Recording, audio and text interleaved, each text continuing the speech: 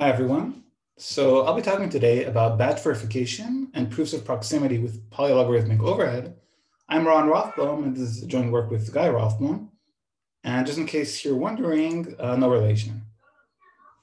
Okay, so what is this task of batch verification? So the setting that I want you to think about is the following. So we want to verify the correctness of k NP statements. Right, so we have k NP statements. We want to check that each and every one of them is correct. In order to do so, we're allowed to interact with a prover who we don't trust, and the prover knows the NP witnesses, right? So one trivial solution to this problem is for the prover to simply send over the k witnesses. And what we're asking is whether it's possible to actually do better. So, let's try to be very concrete. So here's an example, right? So suppose that we're given k integers, n1 up to nk, and we want to verify, again, that each and every one of them is in RSA moduli. What's an RSA moduli? Just a product of two n-bit primes.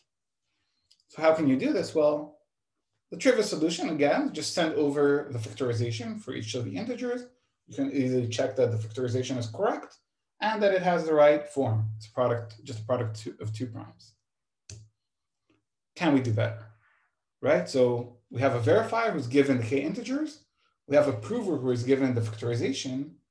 And the question is whether the prover can indeed convince the verifier that each and every one of the integers is in RSA moduli, and to do so with better than trivial communication that's much better than k times n. Right? So to put things in a somewhat more formal standing, what we're thinking about is an interactive proof. We have a verifier who's given k inputs of some language L, and the prover is trying to convince the verifier that all of the inputs belong to L. The prover, in addition, is given the k NP witnesses. We want completeness, of course, so if all of the statements are correct, the verifier should accept. If even one of the statements is incorrect, then no matter what the cheating prover does, and here I'm talking even about a computationally unbounded cheating prover, with high probability, we want the verifier to reject. Right? So it sounds statistical. In terms of efficiency, we're looking for polynomial time verification, and we also would want for the honest prover, in contrast to a potential cheating prover, we want the honest prover to run in polynomial time given these k NP witnesses. So that's the setting that we'll be considering for the first part of the talk. And our main result there, well, the TLDR is that we managed to construct a batch verification protocol for a subset of languages in NP, a class called UP, with polylogarithmic overhead. Right? So what is UP? Well, just a subclass of NP, or of all NP relations, in which there's a unique, yes instances have a unique witness. Right? So this turns out to be a very rich class. It contains a bunch of problems, in particular, a lot of natural problems coming from cryptography, things related to factorization, discrete log, and so forth. Okay, so that's the TLDR. The long, agonizing version, well, not terribly agonizing, says the following. So for every language in UP, we have an interactive proof in order to verify that these k inputs, x1 up to xk, are all in the language L. The communication complexity is polynomial in M. M is just the length of a single one of the witnesses. So the communication complexity is polynomial in M. I want to emphasize that this polynomial is some fixed polynomial that depends only on the language L, doesn't depend on K. Okay, so some fixed polynomial that dependence on M, and only a polylogarithmic dependence on K. Okay, so that's a communication complexity, which is really what we're emphasizing in terms of verifier runtime. Well, the verifier has to read the inputs. So that's this k times n part that you're seeing here. In some settings where the input is given in an encoded format, then even that you can save. And also, the verifier needs to interact. So this poly m times polylog k comes from the interaction. And the prover runs in polynomial time. Okay, so that's the first main result. A couple of things I wanted to say about this. So first of all, for certain relations, certain UP relations, so if you can verify the UP witness and via a bounded up circuit or a bounded space Turing machine, then we can actually improve the poly M factor to just linear in M.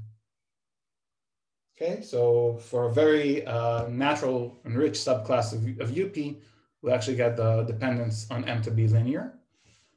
And that is essentially optimal. So by results of Goldreich and Hastad and Goldreich with Han and Wigderson, one can show under very reasonable complexity assumptions that a linear dependence on M is inherent.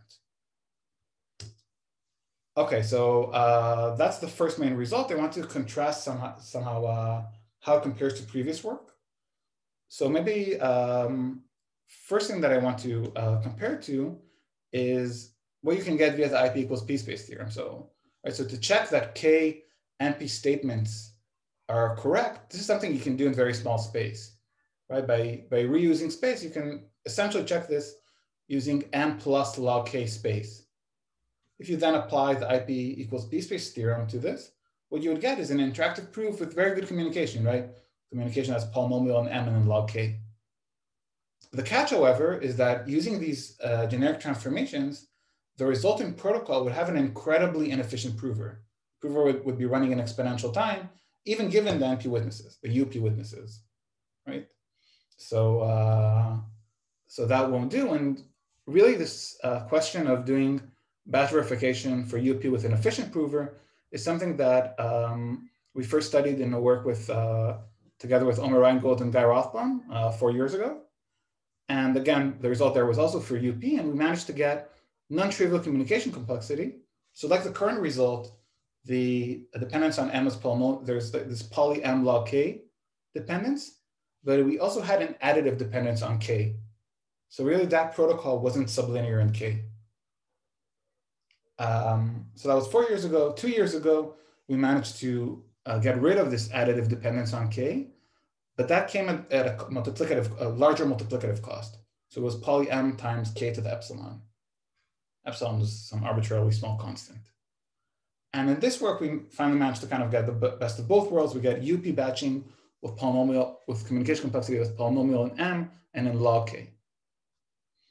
And a couple of things that I didn't include in this slide are works that consider kind of computational soundness, where you only want soundness against computationally bounded cheating prover. Those works also typically rely on some form of cryptographic assumption, whereas our results are unconditional. And also a separate line of work that from this year actually, that looks at batch verification for SDK, and so focusing on zero knowledge, which is not our focus. Okay, so that was the first main result that I want to talk about. And interestingly, that result is proved by a connection established in this prior work with Omer and Guy to something that's called sublinear time verification. So what's that? So at least here's the motivation. So suppose that you have a researcher who's trying to develop some form of a COVID vaccine. Right? So she's working on her computer, and there's some huge database that you'd like to access and kind of compute on.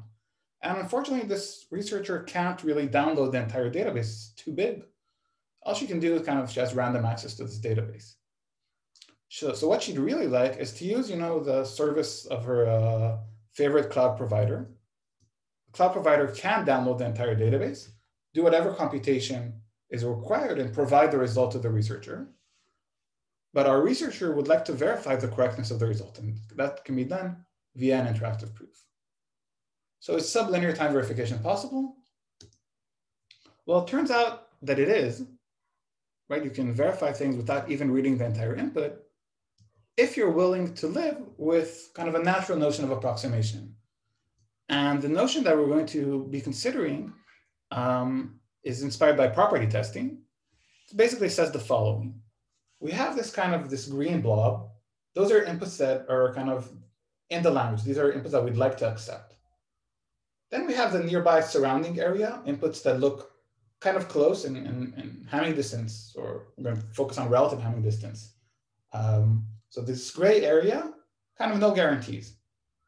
And then we have the red area. Those are inputs that are far from having the property that we're interested in. And those inputs are those that we want to reject. Okay, so that's kind of the property testing view of what we'll do. And our second main result is a general interactive proof of proximity. So proving to you that an input is kind of close to this red blob with the following properties. So what we show is that for every language in NC, so every problem computable by a bounded up circuit, has an IPP in which the number of queries that you do is Q and the communication is CC, where Q times CC can be any kind of quasi-linear function in N. Okay, so for example, if you set both Q and CC to be roughly square root N, what you'll get is, everything is kind of roughly square root N. Communication, number of queries, runtime, and so forth. So that's great. Different setting of parameters that turns out to be useful is when you set the communication to be polylogarithmic, and then this result would give you slightly sublinear query complexity. Okay, so you can get non-trivial query complexity even with just polylogarithmic verification. And that result in particular is something new. So prior to our work, there was a work of Guy, Salil, Vidhan, and Avi Wirderson, which we really build on.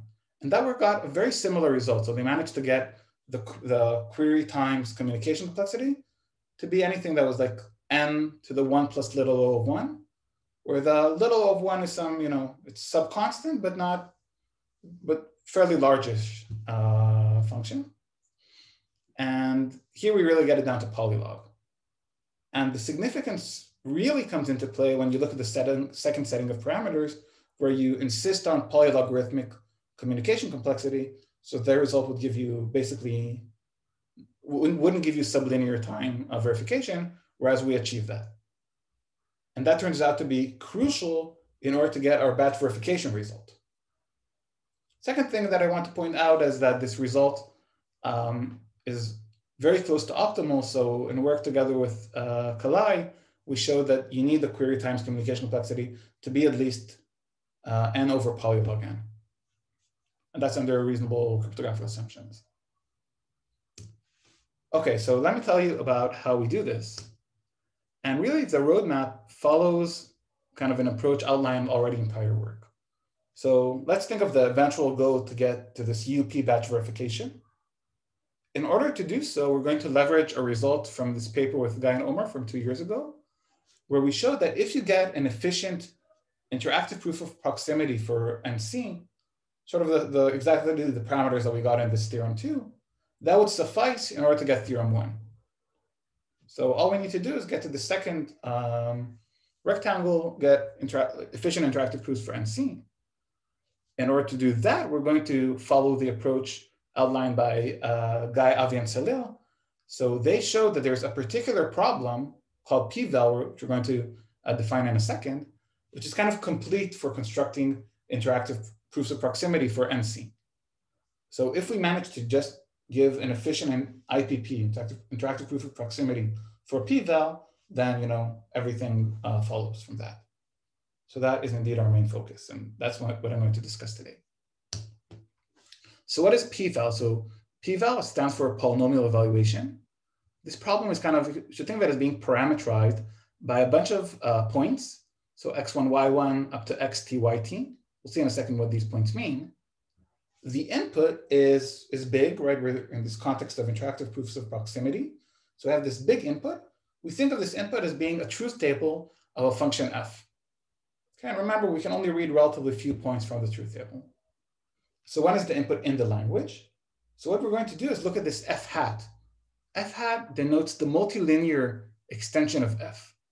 So the multilinear extension, just to remind you, is the unique multilinear polynomial that agrees with f on 0, 1 to the n, where we're working over some sufficiently large finite field. Let's not go into the exact details, but some sufficiently large finite field, and we're looking at the multilinear polynomial over this field that agrees with f on 0, 1 to the n. So yes inputs are those in which, if I take my function, I extend it, and I look at a bunch of points, I'm going to see a bunch of values.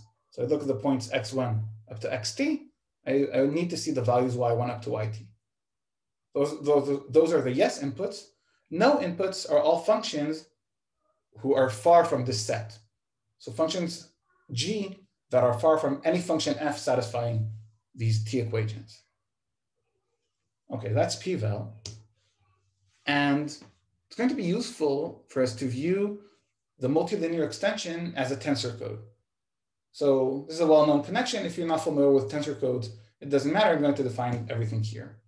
So remember, the input is a truth table of this function f from 0, 1 to the m to 0, 1, Boolean function. And here I split the function into two rows, where kind of the first row is the first half of the truth table, and the second row is the second half. So in other words, the first row is what you get if you restrict the first variable, you fix the first variable of the function to be 0. We're going to call that the function f0. And the second row is what you get if you fix the first variable to be 1. And we'll call that f1. All right, so that's our input f. What is one way to view the multilinear extension of f is as follows. What you do is you first interpolate these two rows to get, you kind of interpolate each column individually. Right, so each column you're only interpolating on 2 points, you got a degree 1 polynomial. Now what you do is you go for each one of the rows and interpolate that. Sorry, you interpolate that as a multivariate polynomial. So really what you're doing is essentially recursing. You're taking the n-1 dimensional multilinear extension of each one of the rows. Okay, and that's one way to view the multilinear extension. It's going to be useful for us. Okay, so we're trying to design an IPP for p-val. So our input is the blue part. In our minds, we extend it to be the entire kind of pinkish part. And the claim is that if you look at these red points, just a bunch of points that are part of the parameterization of our problem, you're going to see a particular set of values. Right, so blue is input. It's what we actually have access to. Pink is the multilinear extension. And we have the red, which is the points. It's good to kind of keep this color coding in your mind because there are going to be a couple more colors coming up. Okay, so how do we do this? Well, we're going to follow a divide and conquer approach, basically following the approach of Guy, Avi, and Salil up to a point in which we diverge. So step number 1, we're going to ask the prover to kind of decompose each or break down each one of these T claims into the individual contribution to each one of the rows. Right, so essentially we'll go to each one of the columns in which there is a red box and ask the prover, what is the contribution to this column of the two rows? So that would be the two green boxes, two corresponding green boxes that we see here. And of course, the prover answers, and we can check that their interpolation is consistent with that. Okay. And notice that each box that contained a false claim before, the prover has to lie somewhere in the green boxes above in order to be consistent with the lie that it's trying to maintain. Okay, the question, that's how we divide. How do we conquer? Well, following, this approach of RVW, what the verifier is going to do is take a random linear combination of the rows. So it chooses at a random alpha and beta, and thinks in its head about the row that you get by taking the linear combination of alpha times first row times beta times the second row. Right, so we get a new kind of virtual row that we don't really have direct access to, but you can define it. And notice that the claims that we have on the green boxes can be translated into new claims about this random linear combination. Right? So what do we have? We have this new input. Its distance, it's not hard to show that the distance of this new row that we got, we haven't lost too much. So it's not going to be much worse for sure than what we started off with. And the size is half the original side. So that sounds great. Just keep on recursing until the input is tiny, and then you can read everything. So that's pretty simple. Fortunately, it turns out that it doesn't quite work. And the problem is that we don't really have access to this new virtual row, right? Every query that we want to perform to this new row will only be able to emulate by making 2 queries to the input that we do have access to. So the input is shrunk by half, but the query complexity is doubled, and the distance has kind of stayed the same. So we haven't made any progress. Okay, so that's a problem. And the way that we're going to resolve this in this work is by looking much more carefully at the distance. Right, so for example, kind of as a mental experiment, it's good to think of a situation in which you have an input of p-val, so a correct function f that interpolates correctly, and then you throw in some noise. You throw in a bunch of errors. These errors are denoted here by these boxes with red diagonal lines. Okay, so we threw in a couple of errors. And if you notice, you can see that in terms of relative distance, when if you take a random linear combination and the errors appear before, then really looks like the relative error has doubled because the absolute number of errors kind of looks like it stays the same, but the size has shrunk.